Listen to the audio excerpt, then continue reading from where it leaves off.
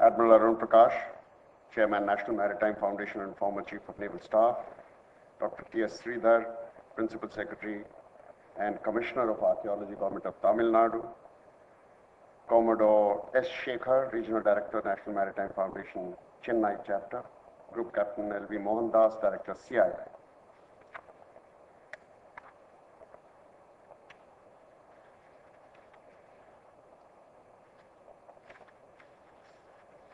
If you got worried with the pause that I have introduced, it is not by design. I happen to be a serving admiral in the Navy and have a flag lieutenant, which to the landlubber is known by the nomenclature of ADC in the Army. And normally flag lieutenants are under pressure on a day-to-day. The only time the admiral suffers his punishment in retaliation is when a script is made and printed by the flag lieutenant. And he's done it today. The first 2 sheets are blank. But God is on my side flags. You will be shocked to learn that the first 2 sheets only had the history and maritime heritage, which has been ably covered by my predecessors. So I don't really have to worry.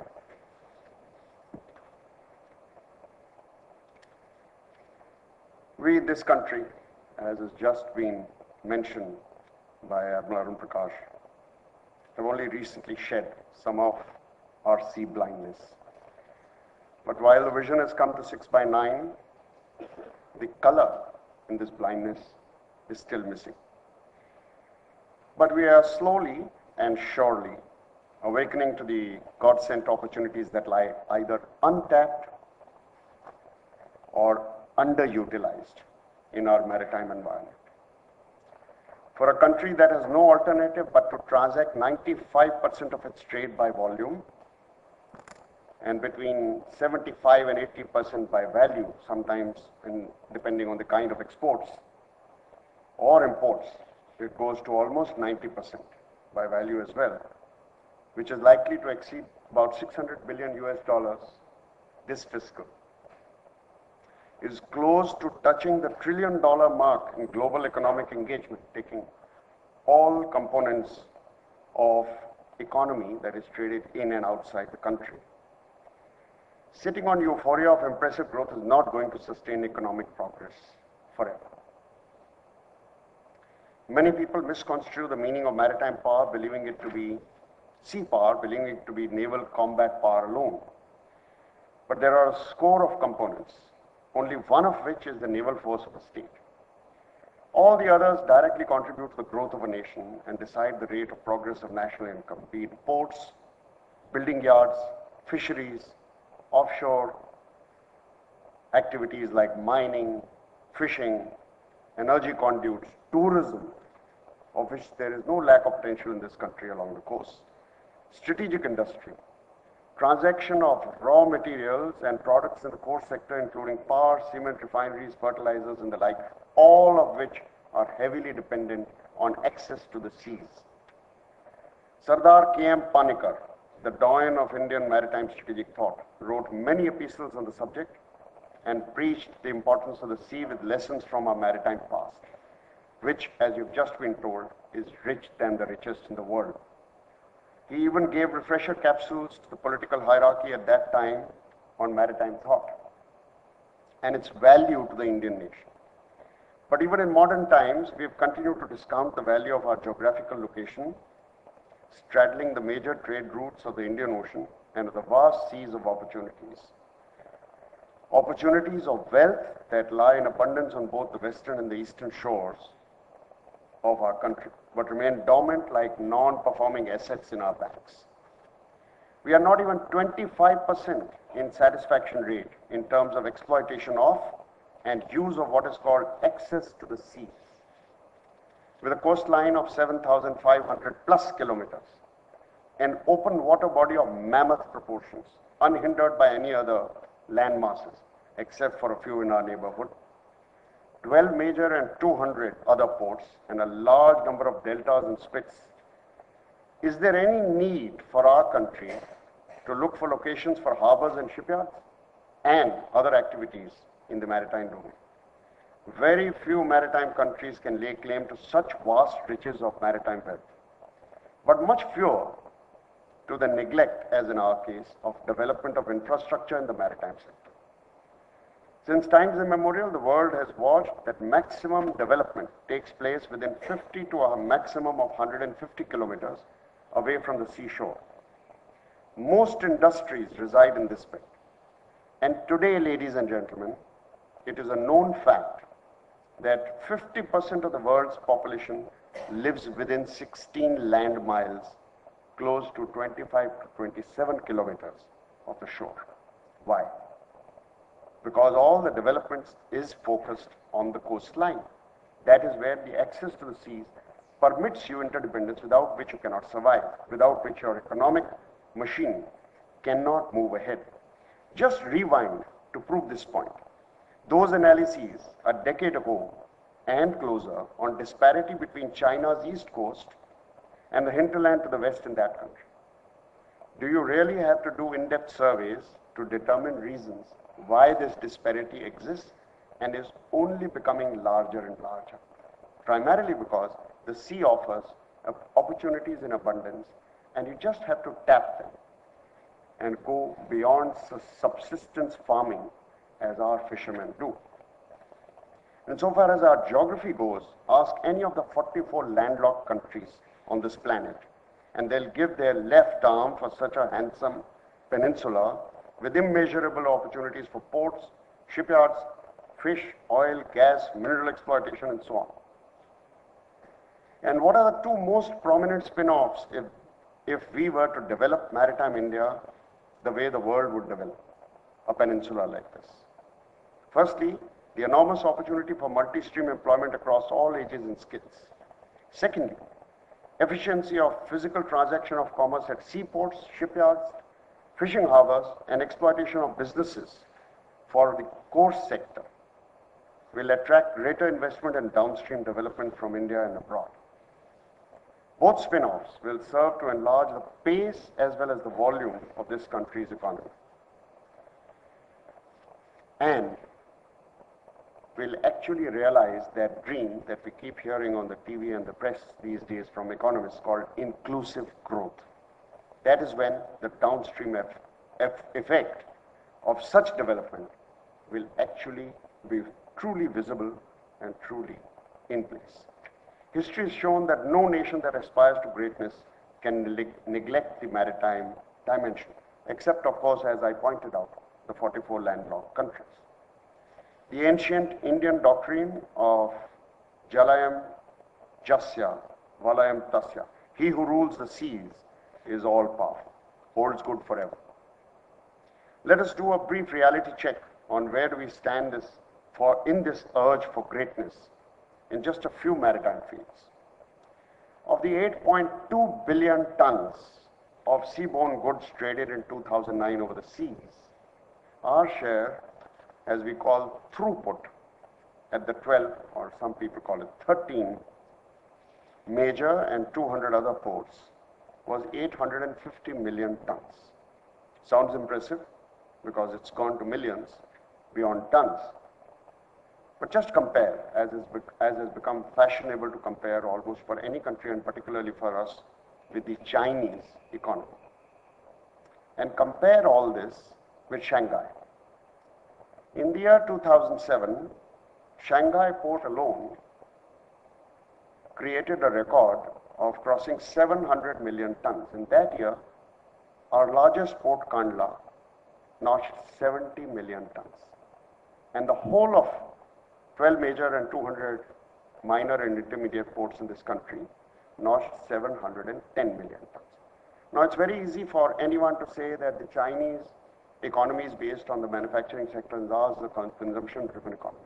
Then why do you have ships waiting in the roads for 4 days and big-ticket vessels and large Super Panamax vessels and container carriers refuse to touch our ports? Why is it that we are fed by feeder vessels only?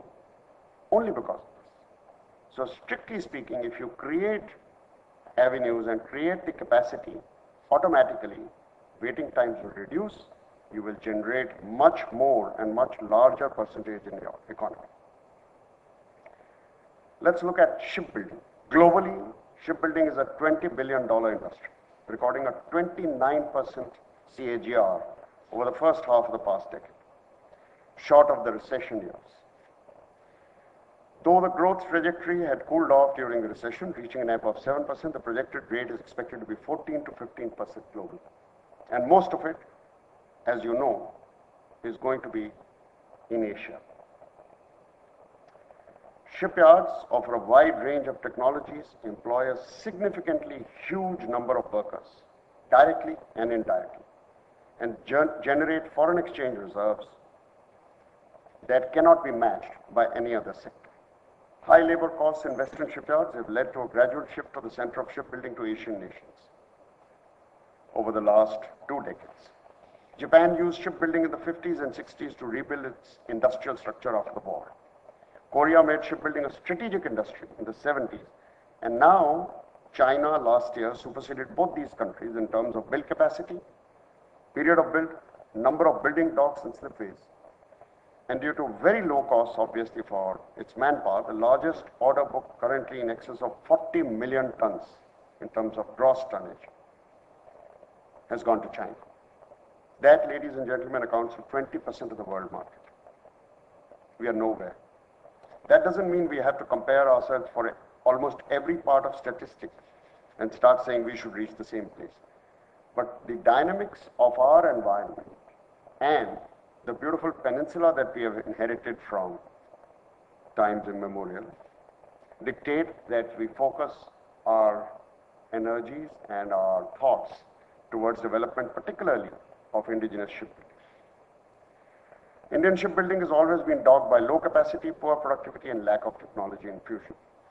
Though the industry's order books have grown from some 816 crores in 2002 to more than 25,000 crores, these figures actually tend to deceive us. They pertain more to warships, OSVs and smaller vessels, ferries and tugs, in which we become masters, because most of our shipyards are very small. We claim to have some 27 or 28 shipyards, but actually we have only 5 major shipyards. And none of them are into the business of making large vessels, certainly not for Indian shipyards, and nobody from abroad is going to invest unless we start doing what 2 shipyards in the private sector have started showing in the last couple of years. Our global share is minuscule. The government has set a target of 8%, which is ambitious, 8% by 2017, but can be achieved if the correct strategy is adopted even now. A point of interest is that while China may be well ahead of India in total shipbuilding, its productivity is almost the same as India insofar as its manpower is concerned, with China having a figure of 50 deadweight tons, 56 deadweight tons in comparison to India, which has 50 deadweight tons per person. Incidentally, the figures for Korea and Japan are close to 300, and that's why they are where they were. We also need to leverage our labor costs. In India, the labor cost per worker per year is about 1,000 plus US dollars, which is very low compared to anywhere in the West, and even in Korea, in the Republic of Korea, which is 10,000, and in Singapore, it's about $20,000 per annum. If nothing else, make the world's OSVs and tugs. Yet the private sector is showing, as I said, promise, but the numbers are too few, and we need to encourage by throwing in tax holidays, etc. And the 12 major ports in our country handle 75% of the traffic. A total of 850 million, as I mentioned, was the throughput last year, and the government has put a figure of 2.5 billion tons to be achieved by 2020, which still pales in comparison to China's present 7.5 billion tons achieved last year. And China is growing at 14%. Even if we were to grow at just about 7 to 8%, I think we need much more capacity. The problem here is compounded by the fact that we are already utilizing 93% on an average of our available berthing in ports, with ships having to wait for berths in the roads from 4 to 10 days, depending on the kind of harbor. It should be the other way around. Berths should be waiting for ships. So the global average is about 70 to 75%.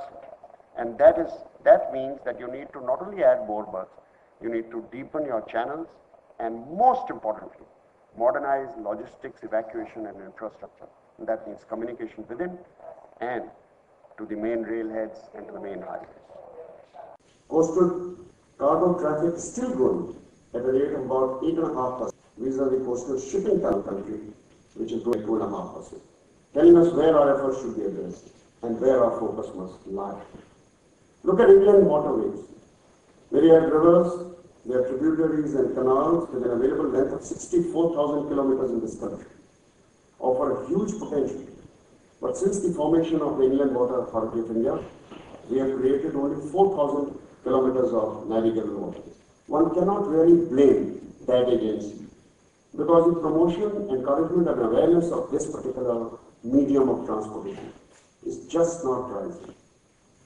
The potential in our country is set to be 12 to 16,000 kilometers of waters. Even if these waters are shallow, it doesn't really matter. Because the world over, including in America and in China, the maximum draft that is permissible by those rivers is 3 to 4 meters. In our case, it is a maximum of 2 meters. It doesn't really matter. Barges with shallow draft but with large volume capacity can do the trick. When we talk of fishing, the picture is even more dismal.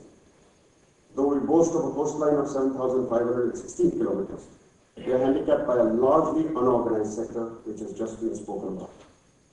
It is said more fish die of old age than by being harvested in our exclusive economic zone. And look at some other countries like Peru, which generated $2.5 billion of foreign exchange by exporting 2.25 million tons of fish in the year of the recession 2008. Our total catch has been at 6 to 6.5 million tons when the potential is about 40 million tons. What is the reason?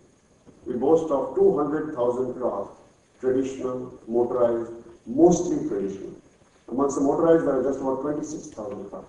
But worse than all this is the great potential that lies in the deep waters of the east coast, particularly in the Bay of Bengal, lesser on the west coast, which require deep-sea mechanized and modernized fishing trawlers. We have just 172 of them. How can we ever go and tap that fish which is dying only of old age? Actually, countries are waiting to receive those imports, and they've been waiting, and hopefully some awareness over here will turn into execution. Hydrocarbons and minerals, there is no dearth of them. The untapped potential of gas hydrates, gas and some more oil in our exclusive economic zone lies in wait to be tapped. Polymetallic nodules on the ocean floor are considered to be a treasure trove of much needed metals. Surveys have confirmed that about 15 million square kilometers of the Indian Ocean, a large amount of that within our EEZ, could easily meet the needs at least of India and a part of the world. The technology to grab minerals at affordable costs is what needs attention of seminars like these. That we have a deficit of thinking, ladies and gentlemen, and a greater deficit of implementing at speed that is desired is not in doubt. And nowhere is it more pronounced than in the maritime domain. For how long will we keep lamenting of having missed the industrial revolution or not receiving efficient support from the administration? The right approach to shake the slumber in a democracy like ours is brainstorming through fora like these and push awareness. Yes, push that awareness where there is slumber. The presence in this forum today of such a varied cross-section of delegates exhibits the enormous interest this seminar evinces. In addition to the formal schedule of professional papers, notes exchanged during the sidelines of the seminar will go a long way in bringing new ideas and in addressing bilateral issues as well. I sincerely hope that participants can find many a common thread to weave and that this seminar will give the right impetus to harness the core competencies and capabilities of all stakeholders in the maritime domain of our country, so that the roadmap for sharpening India's maritime vision to a 6x6 is finally achieved. Thank you.